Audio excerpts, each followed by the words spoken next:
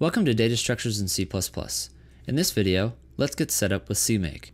I've defined a student object that we're going to use as basically just a test object. We'll use it in all of the videos.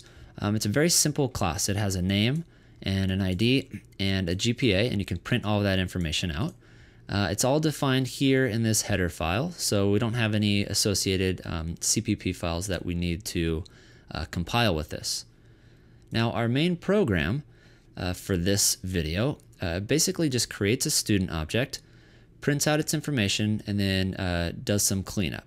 So you'll see that I have two CMake lists.txt files. In these files is where all of our CMake commands are going to be. So let's look at this one in the root. It has 3 lines. One, we're setting the minimum required version, and we're setting up a project name.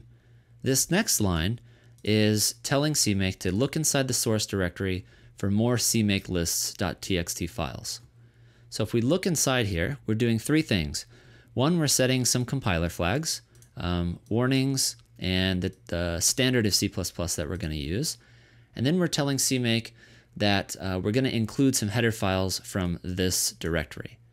Finally, we're just creating our executable. We're calling it CMake_example, and it needs main.cpp to compile and link.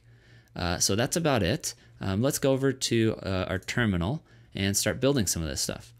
So first thing we're going to do is we are going to create a build folder. So we're going to make directory, and we're going to call it build. Now, we can see that there's nothing in here if we go inside of it. So there's nothing in there. So first thing, all we're going to do is do CMake, and then ... And it's going to look for compilers and all this good stuff, and it's going to generate a bunch of files that it needs. So I'm going to do the tree command, and you can see that it created a bunch of stuff. So we're not actually going to mess with any of this, which is great. Okay. So all we're actually going to do is we're just going to type make. Now it's going to build our program, and it's actually built the program, or it's actually put the executable in another folder called source, because that's where it came from. So you can see up here that we have a source folder. Let's go into that directory, okay, source, and you can see here this is where our executable is.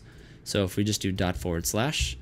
we can run our executable, and you can see it just printed out all of the stuff that was associated with the particular student object that we created. And that's about it.